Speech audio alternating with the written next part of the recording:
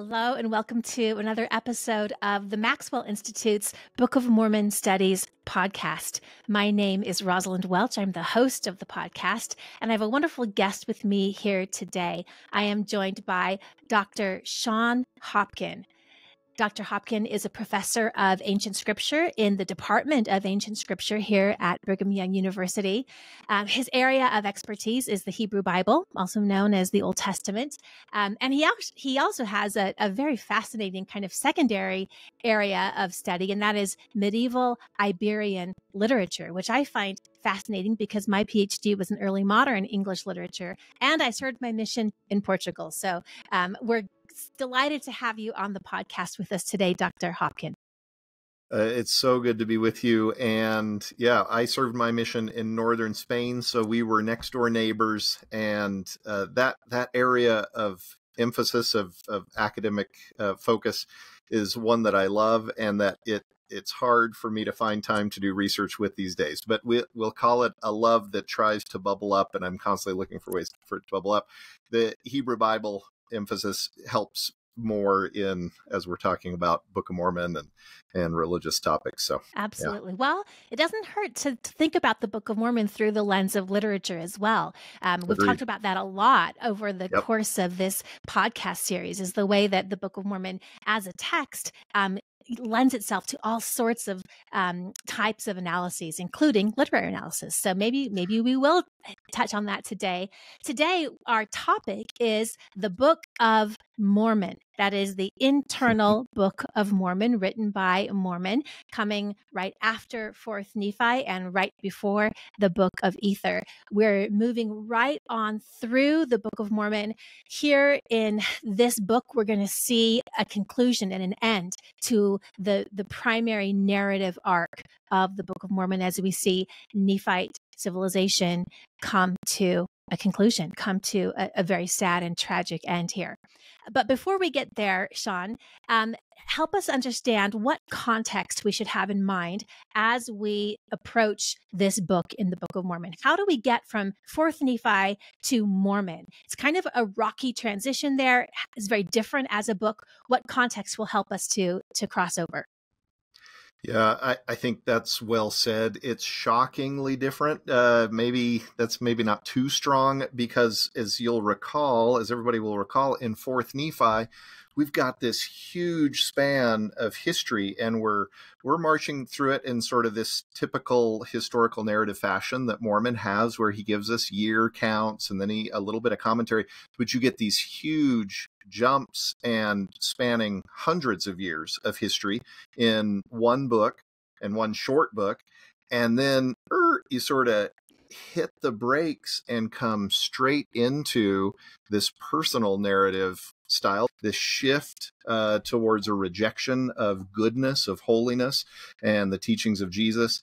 It's like all of a sudden you've had this sort of rapid movement, and then pause, and you're in the middle of it. It's like you stand up and look around, and now you're smack dab in the middle of it, and you pause there, and it's heavy, right? And yeah. His hope as he looks to the future, you start to get a greater sense of that being an important part of the way that he is navigating and managing the challenges of his modern day society, modern day for him society. Yeah. Yeah, absolutely. You're right.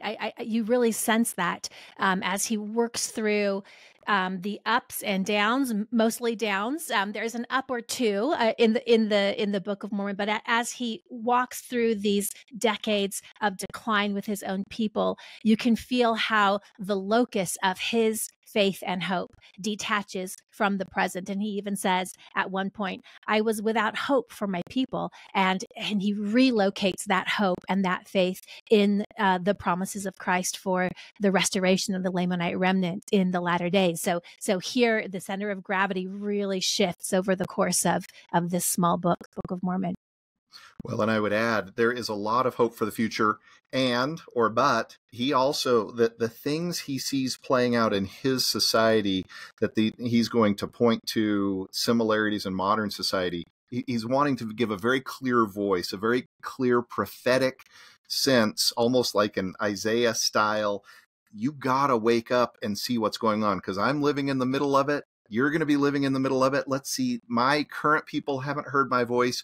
Will you be able to hear my voice? And then let me add one other thought, Rosalynde. As he is very forward looking, the other thing that we get a sense of that is holding his grounding and helping him navigate, it comes very early. And I hope I'm not jumping the gun here, but he talks about right in chapter 1 that at this very young age, in his 15th year, he comes to taste and know of the goodness of Jesus for himself. And that those are the two things that seem to ground him as he's working, is my sense of it.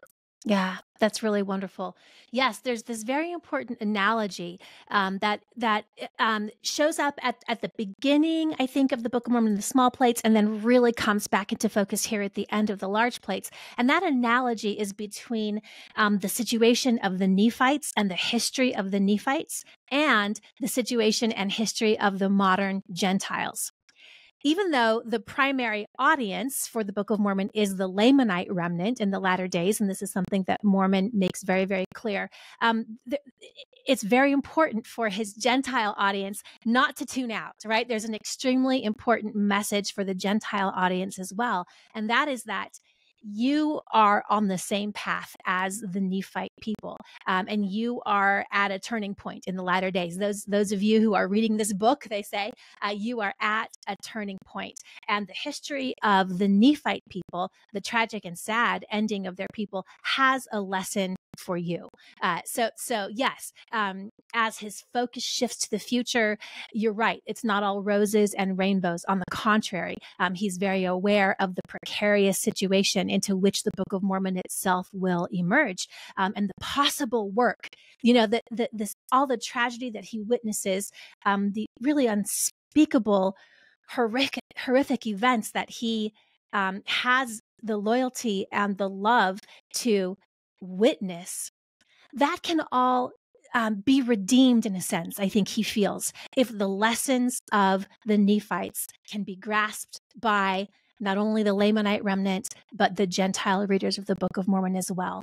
Then those voices from the dust will have had their say in a way that is heard and is received and is efficacious. So you're right. There's a real urgency and a real edge to his focus on the future.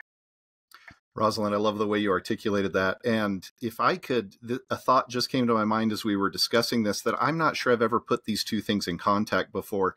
If we look backwards in Nephite history to a moment that Mormon puts right at the center of the record, which is the anti-Nephi Lehi narrative and the Abish role, where you have right at the middle this figure who is living in the midst of a society that doesn't understand God's goodness in the way that she does. But she hangs in hope, and she plays a pivotal role, grasping people by the hand to lift them up, and society is transformed in Christ, but with her efforts being a very important pivotal moment in that storyline. And then as you talked about him being Lamanite focused, I've never really thought of the Mormon looking forwards, but as he's recording the story of Abish, just how poignant that story may have been for him, and how much he longed for his role to maybe play out in a way that he saw Abish's role play out. I think he sees her, even though she's got a minor, footprint, she's got a major impact. And I wonder if he sees her as a real hero of the story. I think he does. Yeah. Oh, I agree with that. And this gets at something, we're going a little far afield, but I promise our listeners we'll get back on track here in a minute. But, I've been thinking about this recently, that the Book of Mormon actually records two stories of Lamanite redemption. And one takes place in the large plates, in kind of the real time of the Book of Mormon narrative. And that is, as you said, what begins with Abish in Alma 19, and then continues and grows through Samuel the Lamanite, and then kind of reaches its climax in the Book of Helaman. So we see a conversion and a redemption and a beautiful flowering and growth of the Lamanite people in the Book of Mormon itself. But there's also another Lamanite redemption that really is the focus of the small plates, and that is the prophesied latter-day redemption of the Lamanite remnant, that the Book of Mormon, of course, plays a central role in that process. That is what Nephi is focused on early. That's what Mormon and Moroni become focused on here at the end. But the way that those two parallel kind of stories of Lamanite redemption play together, or may have connected in Mormon's own mind, is kind of, it has been a question that has grabbed me this time through. Let's talk now in some detail about this Book of Mormon itself. It is 9 chapters long. We have the voices of 2 primary prophets in it. Tell us a little bit, walk us through the structure of this internal Book of Mormon. So this is a place where, and this is true throughout the Book of Mormon, but where the chapter divisions originally provided in the 1830 Book of Mormon are very helpful to show some patterns of what Mormon is trying to accomplish. And here's the fascinating thing. So you get chapter 1 in the 1830 is what we have as chapters 1 through 3. Chapter 2 is going to be 4 through 5. Chapter 3 is going to be 6 through 7. That's the end of Mormon's record. And then Moroni, at the end of the internal Book of Mormon, is going to give us the last 2 chapters, which are 8 and 9. And that's chapter 4 in the 1830. Well, so what you notice when you start looking at the way the arc goes in each of those chapters is there is a pattern that develops, and that is that Mormon is recounting his history in sort of this historical format that's become so customary for us, with interjections about his own personal experience. We get first-person stuff here that is really satisfying, having gone this entire record, and now here he is. But then it's like he uses the history each time at the end of each chapter to launch into lessons for the latter days and what he's seeing in the latter days. And so this plays into what we were just discussing, this sense that past history, that current history is going to be a launching point for the future, becomes very clear. And so you see it at the end of chapter 3, which is chapter 1 in the 1830. He pauses and he actually says, right at the end there, he's going to say, let's look at maybe chapter 3, verse 17, right around there. Perfect. Thank you, Rosalynde. She's the one who makes sure we get the text correctly. Thank you so much. Verse 17, therefore I write unto you, Gentiles, and also unto you, house of Israel. So he sort of launches into that. And now go to the end of chapter 5. And let's look at verse 22. I had to say that fast before Rosalynde could get it in, so I can do my part here. Verse 22, and then, O ye Gentiles, right? How can ye stand before the power of God? And so you get this narrative launching forward. And then, of course, all of what we have as chapter 7, which is the end of his chapter 3, is going to be to the latter-day house of Israel. And then, interestingly, Moroni follows the same pattern in chapters 8 through 9, and this may say something about Moroni as well, his historical portion is shorter. It's compact. There's less for him to say, and then the majority of it is last days. And so I think that teases out some really fascinating things about the way they thought, about the way they saw the world, and about the way they want to use this record for purposes that launch beyond them.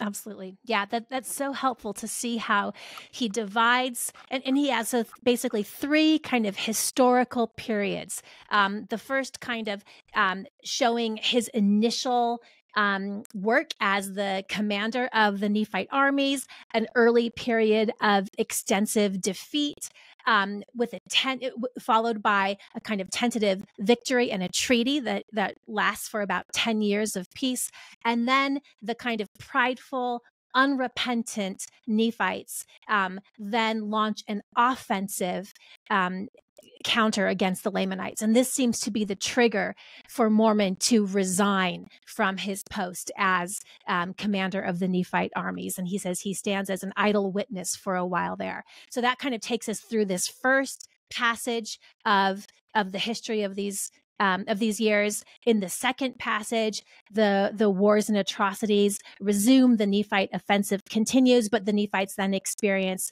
a tremendous defeat and are forced to flee northward. At that point, Mormon, feels compassion for his people and is led to resume command of the Nephite armies, although this time without hope that they really might see an ultimate victory. And he consolidates all his people into one giant stronghold. And then finally, in the last kind of stretch of history, we see the last battle at Cumorah, the final Nephite defeat and their destruction in battle. And then, of course, Mormon's own lament over his fallen people. So that's kind of in large outlines, that's how he divides the history into these three separate periods. I love that. Thank you, Rosalynde. That was, I was enjoying listening to you track through that. And one of the questions that plays in here that you can try to track down is, okay, when is he when's he doing the work? And there's been a lot of work that's been done on this, but a couple of spaces that we probably could pinpoint right from the beginning. It's record oriented. Amram, this figure, this prophetic figure who identifies Mormon as this person with great potential and designates him, really prepares him from that early age. When you're 24, so 14 years from now, you're going to go get the records, right? And then that happens in chapter 1, verses 2 through 3. And then you see him do that in chapter 2, verses 17 through 18. He goes to get the records, and then he does some work at that point. He says,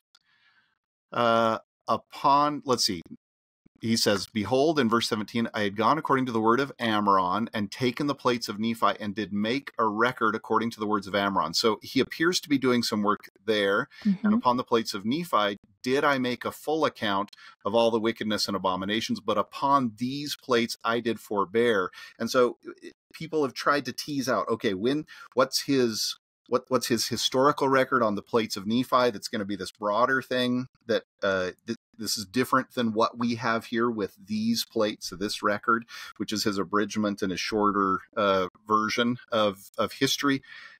What's his personal record? What's his historical abridgment? All of these questions. And then the other spot that plays in, he's already going to be 65, older than 65 is the way that this tracks out in the timeline. Yeah. And chapter 5, verse 9, that a knowledge of these things must come into the remnant of these people, also into the Gentiles, who the Lord said should scatter his people, and this people should be counted as naught. Therefore, I write a small abridgment, daring not to give a full account to the things which I have seen. Now, many who have sort of zeroed in would think this is actually where he's doing the primary work on what we understand as the Book of Mormon. Rosalynde, I don't know if you have anything to add to those thoughts. Yeah. I mean, it's a real question because his life seemed so chaotic and so full.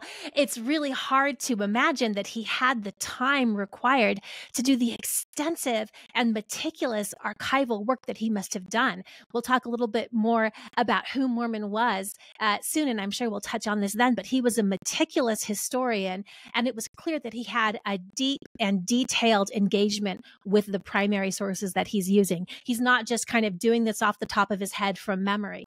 So when did he have the time to be deeply buried and immersed in these records and pull it out? I think you're right. You've pointed to sort of the primary textual places where we can make inferences. It seems like perhaps during that 10-year hiatus in the war, where there was kind of a period of peace, he may have gotten started there. And then, of course, during the years of his resignation, he probably would have gotten deeply into this work because by the end of his life, he has passed on to his son. He's buried all the rest of the records that he's worked with in this trove, and he's passed on what we now have as the Book of Mormon, or his abridgment, to his son Moroni. So somewhere in there, all this remarkable work got done. I worked for many years as an independent scholar, where I worked out of my home with my children around me, and working between drop offs and pickups. And sometimes I would feel a little sorry for myself, but I've got nothing to complain about thinking about Mormon who worked between offensive battles, right? Defensive battles, and moving his people, and literally in a place of existential threat to his own survival and his people's survival. That sounds very similar to a mom's experience raising young children, right? Well, that helps us, I think, to understand what we've got in these 9 chapters of the Book of Mormon. Let's now zero in on who Mormon was.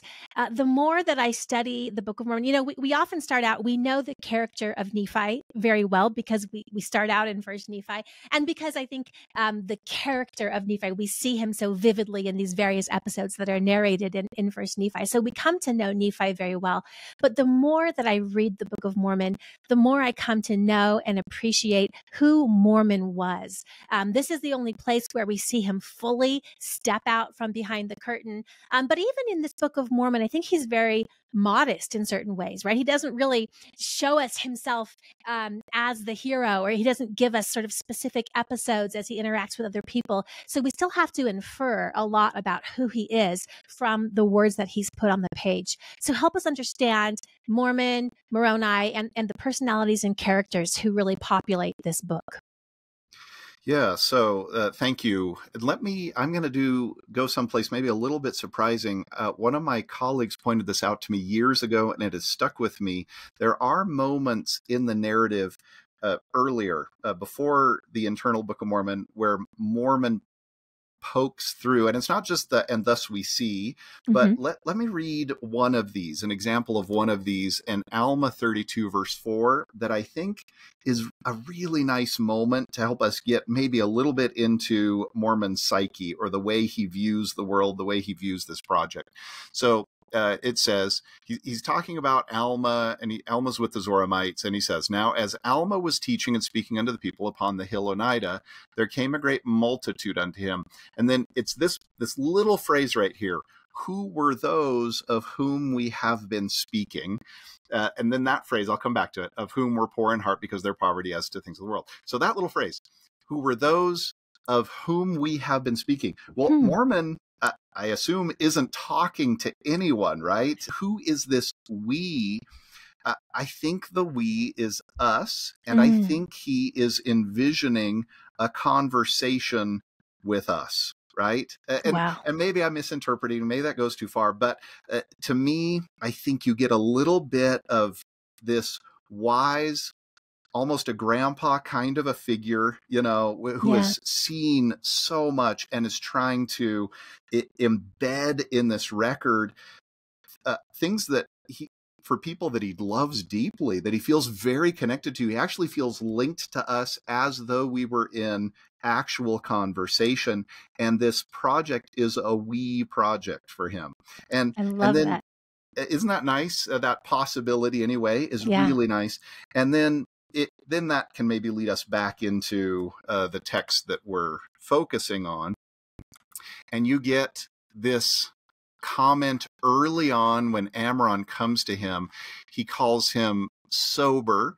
And so that's going to be someone who is moderate or temperate, if we're sort of taking 1830 kind of English as our guide here. We could debate that, right? But sort of moderate, temperate, thoughtful, right? And quick to observe. And church leaders have actually sort of keyed in on that quick to observe, and how important it is to be, and what we can see about Mormon being someone who pays attention. And then you see that attention playing out. I think of him as the one who gives us the spectacular chapter in Moroni 7 about the light of Christ, about goodness, about knowledge of goodness and truth, and then about the love of Christ. And then the way his voice comes through strongly but lovingly in Moroni 8 as well. This is someone who pays attention to people, but so he's got this brilliant macro understanding of the society in a general kind of a way. And to me, he also has this very personalized, personal understanding that allows him to paint with very clear tones a figure like Abish, right? An unheard one, right? To put her into the text so that she sings as well. So now I've waxed a little bit sort of more poetic than detailed. So Rosalynde, you can help us make sure we get what we need here. No, I absolutely love that. His quickness to observe. I think that is kind of the central trait, and certainly the trait for which I am most grateful, because I think it's what enabled him to create the masterful portraits and historical narrative that he did in the Book of Mormon. I would maybe summarize that all under the heading of witness. Mormon was a witness. He was called to be a witness. A witness is anything but a passive role. I can't imagine anything more demanding, emotionally and spiritually, and yes, physically and socially, than being called to watch the destruction of the people whom you love. I think what allows him to get through that is something else that he's also witnessed. And you alluded to this earlier, right? Which is that he has had some kind of very personal encounter with Jesus. He knows his Lord. And it was that early kind of witness of Christ, I think, that gives him the strength to carry on through witnessing the horrific events that unfold in front of him. And to do so in a way that doesn't make him cynical, right? I think we have to agree, he's a pessimist about human nature. And I identify with him because in some ways I am as well.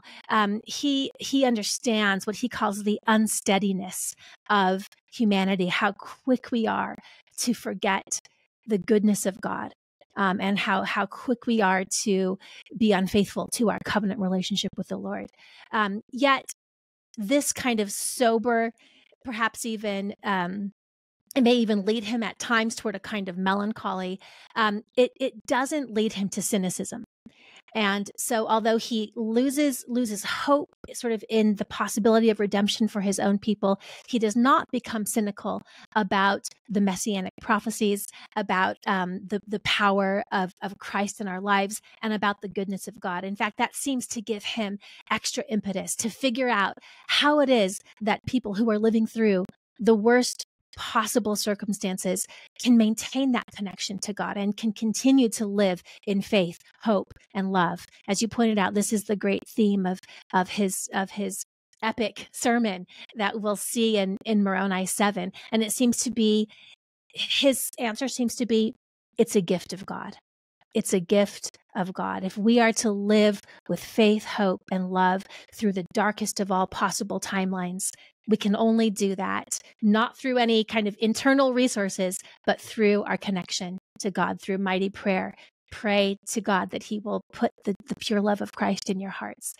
So I think that wisdom comes through his courage to stay attentive, to stay a witness, to pay attention, no matter what it is that he is called to see. Yeah, I love that, Rosalynde. Could I just add this idea? I think you're spot on, that he is not a cynic in the sense of, he believes that things that good will win out, so to speak. But really what he's doing is he is investing his life energy, his life force, you might say, into this project that he views this book can change the course of the river. It can change the course of history. It can be, as it shines the message of Christ, a servant in God's hands to alter the course of things. And so he's pouring himself into it as a labor of hope and love. This is a general who's been engaged in war scenes his entire life. He's a books guy. He's a literature guy. And he believes in the power of literature, the power of the word to change lives, to convince hearts.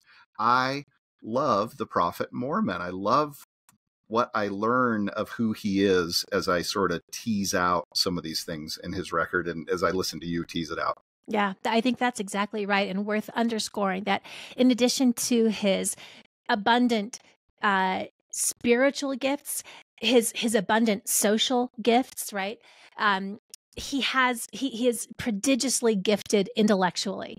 The work of the Book of Mormon, the more that you dive into it, I think you just have to stand in awe of what he accomplished. He's more than just an editor and a bridger. It's clear that his soul truly delights in the Nephite prophetic tradition. I think it's Nephi who says, over and over again, my soul delights in the words of Isaiah. I think Mormon's soul delights in the words of the Nephite prophets. This has to be motivated by love. I think a work of the scale could only be motivated by intense love, and also by his prodigious commitment and intellectual gifts here. He carries the language of the Nephite prophets in his mind. On many occasions, he echoes word for word earlier prophets. He shows incredible attention to sources, to contexts, to dates and facts. He's a little bit more modern in his approach to historiography, I think, than either Nephi or Moroni are. He handles these records with great attention to detail, and in a way that ultimately, I think, really builds confidence. I think we feel confident in the hands of Mormon because we come to trust him. We come to trust his spiritual vision. We come to trust his ability to accurately edit and string together these many primary sources. And in the end, that allows us to then open our hearts to the message of Jesus Christ, and to respond to his invitation to come to Christ because we trust who he is as a disciple and as a historian. Well, let me add a thought here to that really nice description of him as a historian. And he shows so many evidences. He builds trust by leaving some warts in, right? By being an honest historian, by linking things together and not smoothing it all out. But he does continually theologically say, and thus we see he helps guide us through how we can interpret those historical details. But let me add just a sort of a personal thought. I have a barber. I don't need him very often, but I'm going to see him this afternoon, who I love. And he said something really profound to me once, or it struck me. He said, I have a hard time at church. I'm not book smart, and I don't understand a lot of what's said, but I am hand smart. And I hope that God honors hand smart. And I imagine that a lot of people who listen to this podcast are book people. We love books, right? And I just want to also point out, Mormon actually is also the kind of person who hand smart people can really love. So interestingly, he does all of this with literary genius without ever getting sort of this flowery type of literary grandeur. Moroni seems more drawn to that kind of sort of beautiful language kind of an approach. Mormon uses beautiful language, but it's serviceable always, right? This is practical. This is someone who knows how to live life in wise ways, how to use his hands and how to use his mind in the service of God. So he brings those things together, I think, in ways that are pretty fascinating to me. Yeah, I think you're spot on. That really rings true to me as I think about who he is as I've come to know him.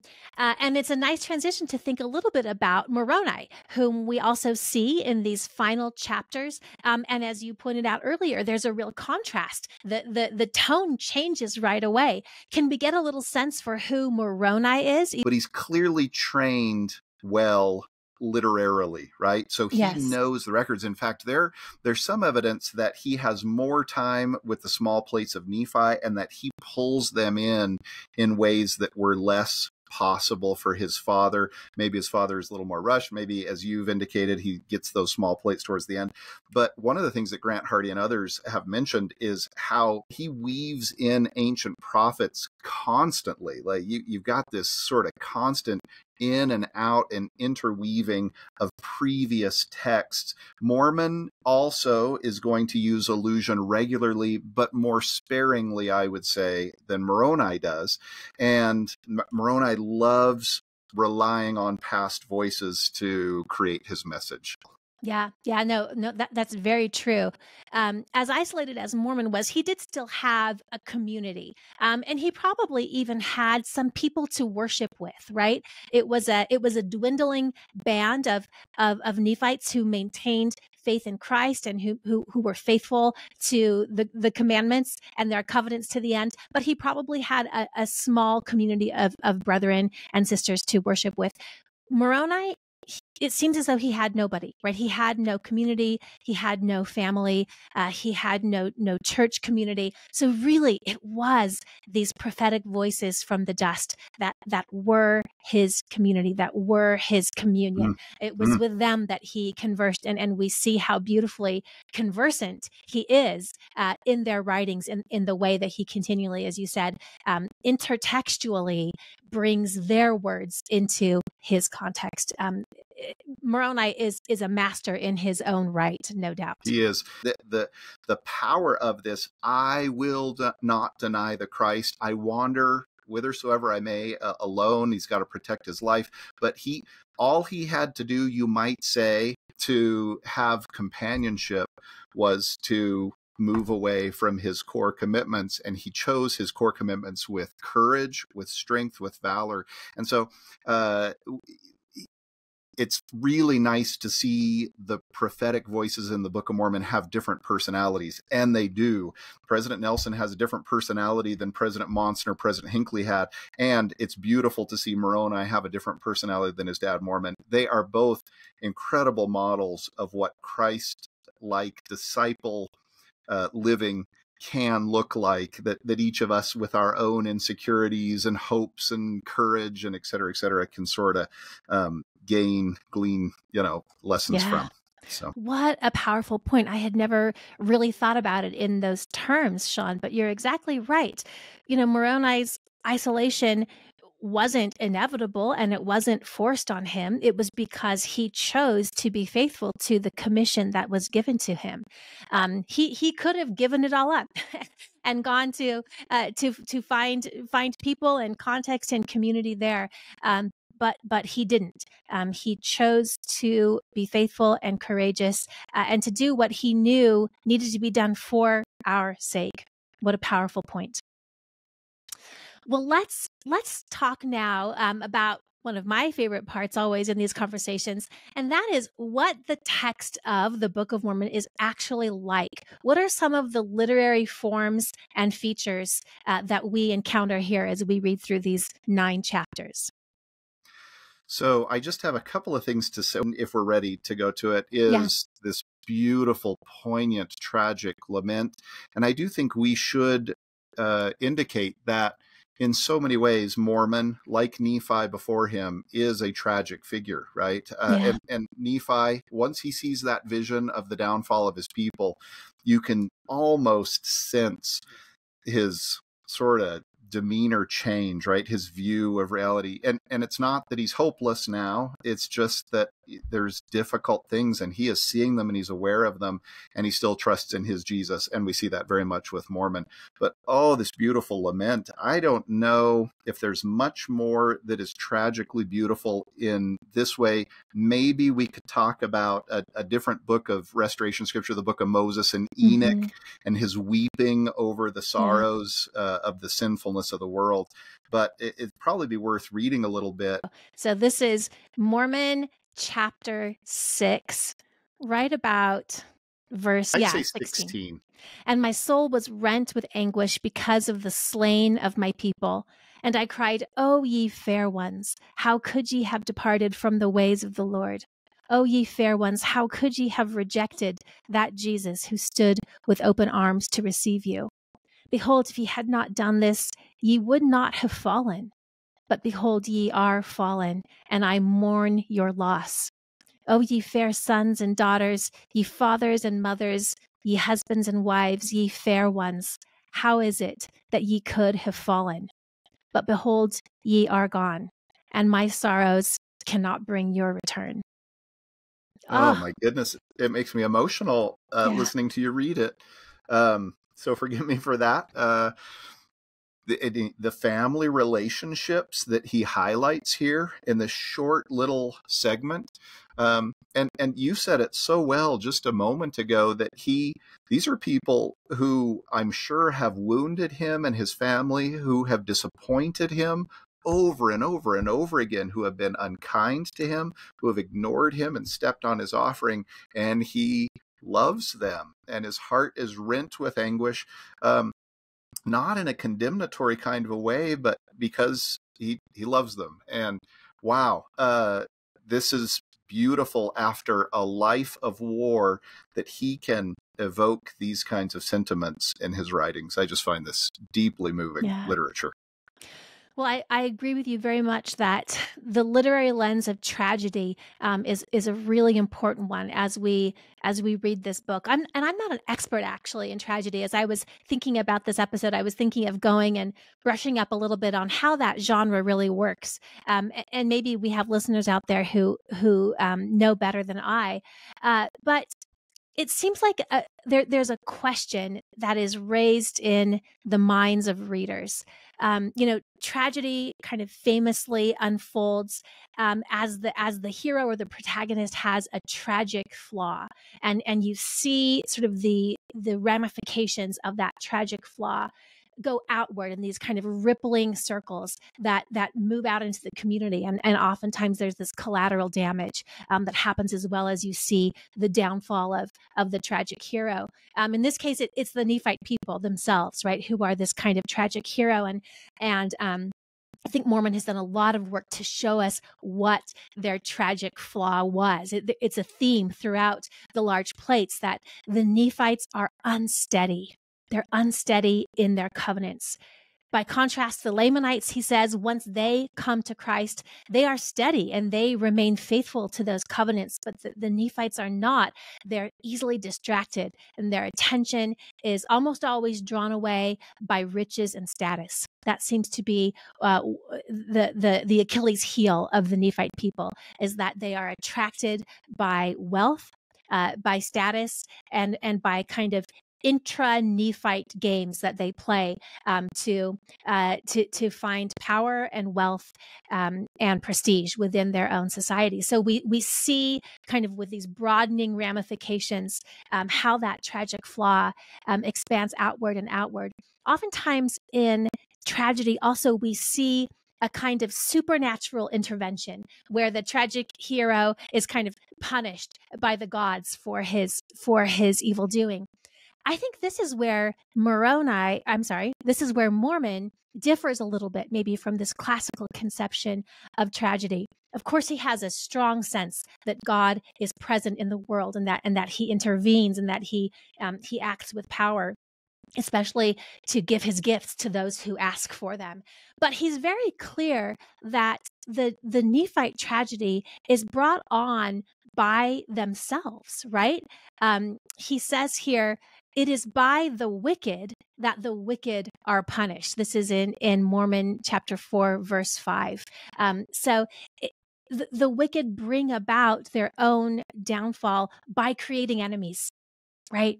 By creating enemies, by having a warlike and violent orientation in the world, they create the enemies, the wicked, who then will bring about their own downfall. So he's very clear that this is not a kind of divine punishment. This is a tragedy that in some ways might have been avoidable had the Nephite people made different choices at key places. But I think, again, as we've alluded to, he wants us to see both kind of the inertia or the momentum that's carrying the Nephites toward their demise, but he also wants us as Latter-day readers to see places where it could have been different. Because that's a big question in the Book of Mormon, right? Is what is going to happen to latter-day Gentile society? We know God's promises for the Lamanite remnant, right? We know that they will be gathered. What will happen to Gentile culture? Will the Gentiles repent or not? It seems to me that's a big open question in the Book of Mormon. Will Gentiles choose to number themselves with the covenant people or not? And I think Mormon wants us to see here, where the tragic end of the Nephites might have been avoided, where the off-ramps were, so that we can internalize that knowledge for ourselves in our own time. So that's really excellent. Let me add another piece here, and that is, if we sort of back out and look at it on more of a macro sort of salvation history kind of a level, and you were doing some of that, of course, it is interesting, at least in the Latter-day Saint understanding and conception of ancient scripture. You have the Hebrew Bible or the Old Testament that we would see leading to, and I think it's a Christian view, of a cessation or a diminishing of the gifts. So it's a tragic story to a certain degree. And then the New Testament we see playing out in similar ways, right? Where there is this beautiful thing, and certainly with full appreciation for the full range of history that sometimes we don't have. There's goodness over the course of history and faith in God. But at least as those texts play out and as we understand them, sort of this diminishing of those spiritual gifts there towards the end of the New Testament, those warnings of those times coming. And Book of Mormon, same. So as I heard James Dobson sort of describe literature in this way: broken literature, sort of tragedy, broken literature, pointing then to this hope in the latter days. Finally, the story will be made whole and complete in Christ. And right there, embedded in the name of our church, the Church of Jesus Christ of Latter-day Saints, is this belief, this hope: Christ will return and the story will have a triumphant conclusion. And you see that sort of playing in those ancient scriptures, leading to the future, the present and the future. And the Book of Mormon, then, of course, one of its goals is to make sure that that's how we read the Bible, as well as pointing to there is a God who lives and who loves his children. All of his children, has a plan for them, and he loves you, right? And he still exists and speaks today. So it's not just a battle of good versus evil. It's loving the good and walking towards the good that will allow those things to blossom in us. Yeah, good point. Excellent point. That part of our challenge in these times, in times of darkness, is to recognize what is good, and to know that it comes from Christ. Well, Shon, we've already moved into a wonderfully rich discussion of the themes here in the Book of Mormon. Were there any other themes that you wanted to really draw attention to and point out to our listeners?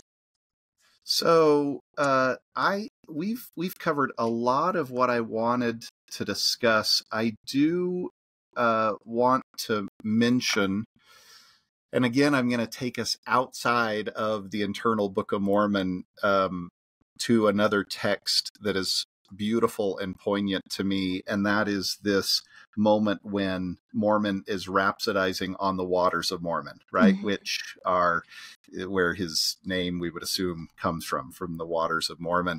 And let me just read this from Mosiah 18, verse 30. He's talking about Alma. We often call him Alma the Elder, has organized a church. He's baptized people, right? And this is the first time we actually see baptism occurring in the text. And so they've got this community, this what we would think of as a church community. And he's just thrilled with this. Now it came to pass, all this was done in Mormon, yea, by the waters of Mormon, in the forest that was near the waters of Mormon, the place of Mormon, the waters of Mormon, the forest of Mormon. How beautiful are they to the eyes of them who there came to the knowledge of their Redeemer. Yea, and how blessed are they, for they shall sing to his praise forever.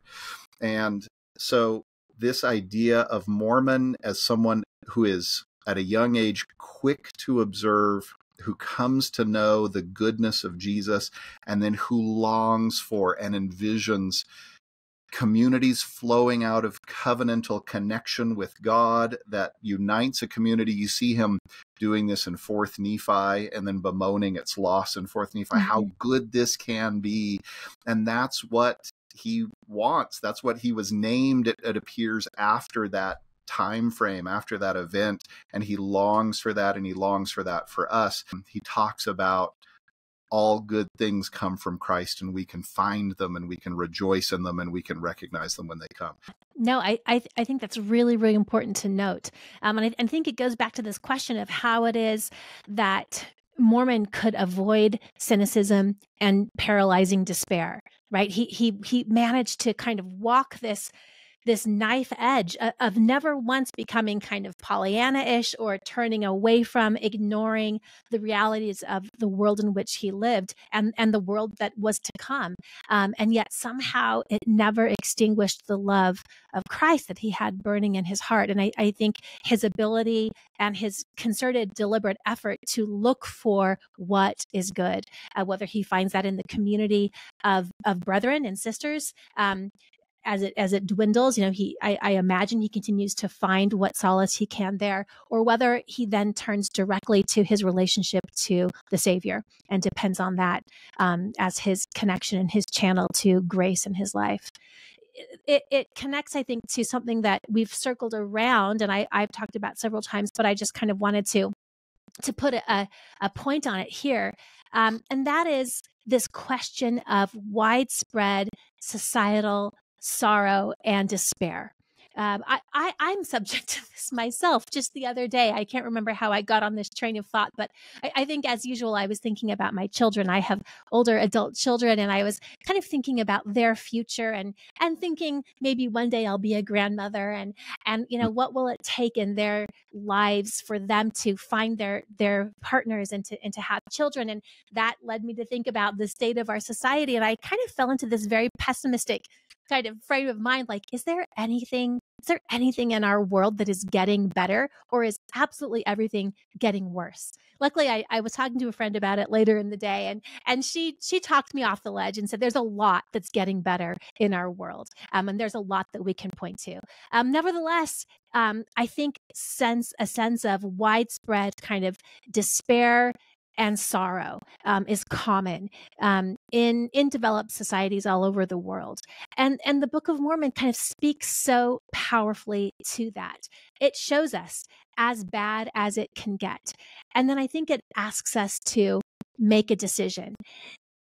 Are we going to be like Mormon, who can faithfully witness that darkness and then be led to repentance?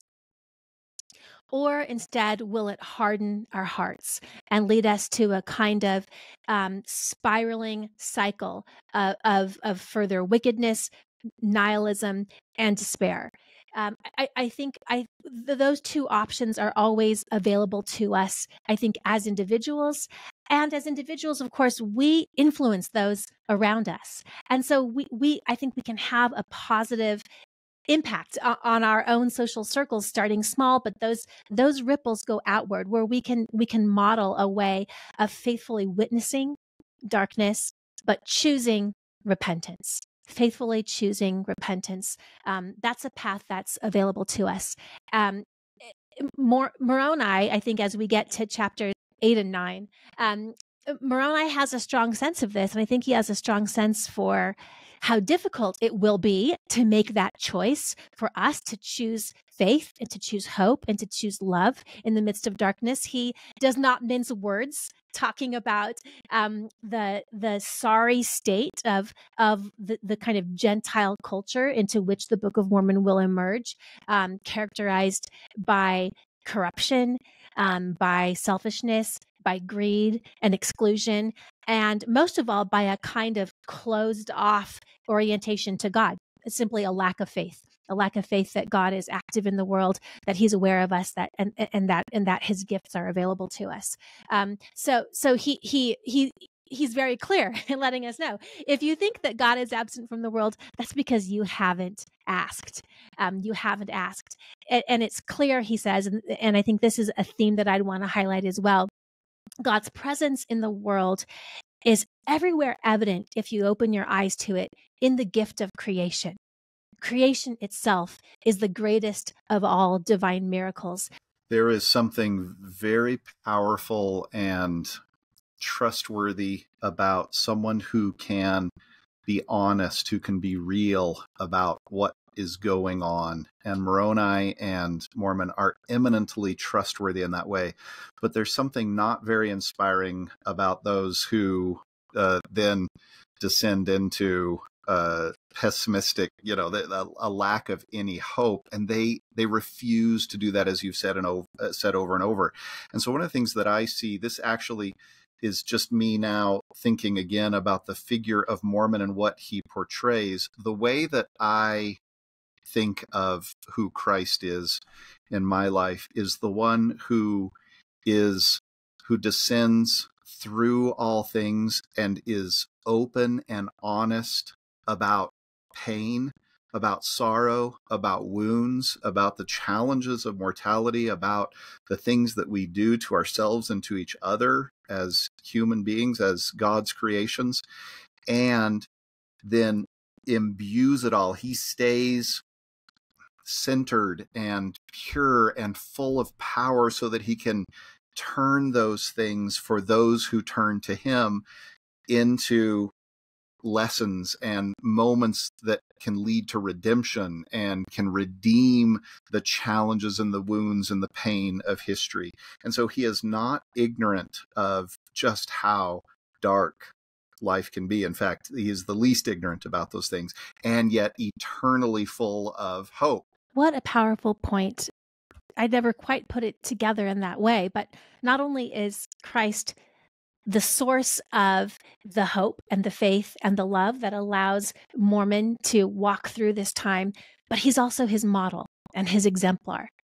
Christ himself, nobody has come in closer contact with the depravity and the pain and the suffering and the woundedness that results from sin. And yet, nobody else has shown greater faithfulness in the face of that and an unending determination to overcome evil with good. That's how Mormon learned how to do it, was by knowing his Savior. That's beautiful. Shon, this has been such a fantastic discussion. You've really opened my eyes to lots of things in this wonderful Book of Mormon. It's such a treasure. Such a treasure. Thank you. I always end these conversations by sort of like trading our favorite baseball cards, sharing with each other a favorite passage from the book that we're looking at. So I'm going to go first today, and I'm going to share with you a passage. It's hard to call it a favorite because it's hard. This is a moment, it's in Mormon chapter 8. This is a moment where Moroni is acting as a classic Old Testament prophet, and he is calling us out. He sees our sins. He sees how we need to repent, and he does not mince words. The reason why it's so valuable to me, I think, is because, this is, I think, where the Book of Mormon can really add value for us in our lives.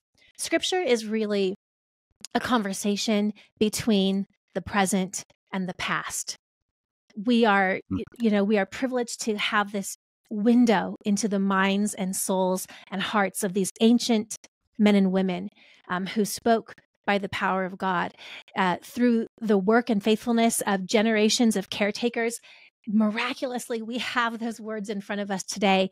We can read them and we can get into the minds and the hearts of an ancient lover of Christ. And so it's a conversation, and inevitably we're going to have different perspectives. It's easy, I think, to read the Book of Mormon with a kind of presentist lens. We know that the Lord works line upon line, precept upon precept. There are things that we understand about the gospel as those, you and I, privileged to be members of the Restoration, to know the revelations of Joseph Smith. We have a certain perspective. So we can be quick to see, and I don't think that's always inappropriate, to see, where the mindsets and the perspectives of the writers and characters in the Book of Mormon can be limited, and we're fortunate to know better and have the blessings of the Restoration. Conversely, though, there are places where the ancient minds saw more clearly than we do. And there are places where we have it wrong and they had it right. And if we are willing to condemn not the voices of the Book of Mormon and really listen to what they have to say about us and our day, it can be an incredibly valuable source of perspective. I think about this all the time, especially with my kids. How can we break out of our worldview when it's everywhere around us? How can I help them break out of it and see it from the outside? One of the ways we can do that is by reading ancient voices who had a different worldview and thus can see it differently. So with that long preface, I am going to read Mormon chapter 8, and I think I'm going to start right around verse 34. Okay. Behold, the Lord hath shown unto me great and marvelous things concerning that which must shortly come at that day when these things, that is the Book of Mormon, shall come forth among you. Behold, I speak unto you as if ye were present, and yet ye are not. But behold, Jesus Christ hath shown you unto me, and I know your doing. And I know that ye do walk in the pride of your hearts. And there are none save a few only who do not lift themselves up in the pride of their hearts unto the wearing of very fine apparel, unto envying and strifes and malice and persecutions and all manner of iniquities. And your churches, yea, even every one, have become polluted because of the pride of your hearts. For behold, ye do love money and your substance and your fine apparel and the adorning of your churches more than ye love the poor and the needy and the sick and the afflicted. O ye pollutions, ye hypocrites, ye teachers who sell yourselves for that which will canker, why have ye polluted the holy church of God? Why are ye ashamed to take upon you the name of Christ? Why do ye not think that greater is the value of an endless happiness than that misery which never dies, because of the praise of the world? Why do ye adorn yourselves with that which hath no life, and yet suffer the hungry and the needy and the naked and the sick and the afflicted to pass by you and notice them not? I value those words so much for Moroni's ability from outside our own worldview, from outside our own status games of wealth and of appearance, to be able to diagnose what ails us, what ails me. I really think that kind of call out can only come from prophets. Our latter-day prophets have that kind of perspective, and ancient prophets who saw our day have that perspective as well. It doesn't always feel good to hear that. It doesn't always feel good to be condemned. But really, there's nothing of greater value than something that can break through the brass ceiling that seals me into my worldview, that skews my perspective, that can give me that breath of fresh air and help me to see myself for who I am so that I can be led to repentance. So for that, I thank Moroni for those bracing and difficult words about me and about our day. Mm. Well, and you said it doesn't always feel good, and I agree. And at the same time, I think you would agree. And there is something that feels so good about when you zero in and you see clearly, and you can pierce through some of the fog, and you recognize, oh, I need to change, and I've made I've caused some of these things, and I don't mean in sort of a self-condemnatory kind of way, but just there's truth, and I can recognize it, and I can go after it. That feels so sweet and beautiful, even with the pain that is connected to it. And my sense anyway is that in my efforts to recognize truth in, as it applies to me, that when there is a sweetness to it, then I'm sort of on the wrong path. It hurts, but it hurts sweetly, There's a beauty to it that rings true. And as you were reading those, I don't know if I've ever really paid as close attention as I could or should have to just how much they apply to me. Here's where he's condemning the Gentiles and got it, but no, he's trying to help me, right? Pierce through those things. Thank you. Yeah. Good. Well, what have you got for us, Shon? All right. Well, so I'm going to go just a chapter before to Mormon chapter 7. And so this is Mormon's final statement. And I want to, I'm going to start actually with this little phrase from Mormon chapter 1. Let's see, making sure that I can find it, where he talks about coming to know the goodness of Jesus. I had it in my sights, and now it is slipping verse 15. away from me. Thank you once again. And I, being 15 years of age and being somewhat of a sober mind, therefore I was visited of the Lord and tasted and knew of the goodness of Jesus. When I was serving as bishop in my family ward, it was often the young women who were on their game enough, the young men on their game as well, but, just in slightly different ways, but who I would hear a pretty similar narrative where they would talk about reciting, we are daughters of heavenly parents who love us. And I don't have it memorized, sorry. And that it was just words. And then for those who really did seem grounded, something changed where they tasted of the goodness of Jesus, and those words became alive to them, and they saw themselves differently. And so that he has this moment early on, and then notice how it shows up here. And I find powerful how it shows up in chapter 7 as he's calling out to us. So chapter 7, verses 4 and 5. Know ye, and he's talking, you did it just so beautifully well there in chapter 8, talking to me, right? He's talking to our time, our polarized, angry, embittered, combative time. And I've got President Nelson's talk about being peacemakers ringing in my ears. Yes. The way you talked about prophets piercing through the fog. Know ye that ye must lay down your weapons of war and delight no more in the shedding of blood. This is a man of war, so to speak, right? Know ye must lay down your weapons of war and delight no more in the shedding of blood. Take them not again, save it be God shall command you. Know ye that ye must come to the knowledge of your fathers, sounding like the title page, right? We see where Moroni was what he's working with as he constructed the title page. Know ye that ye must come to the knowledge of your fathers, repent of all your sins and iniquities, and here it is, believe in Jesus. Believe in Jesus Christ, that he is the Son of God, that he was slain by the Jews, and by the power of the Father he hath risen again, whereby he hath gained the victory over the grave, and also in him is the sting of death swallowed up. So, and this is maybe going a little bit further than Mormon's original intent, I don't know, but there are so many deaths in our lives as we have hopes and expectations that turn out differently than we might have thought as something goes awry in our career or in a relationship or in a future anticipated goal.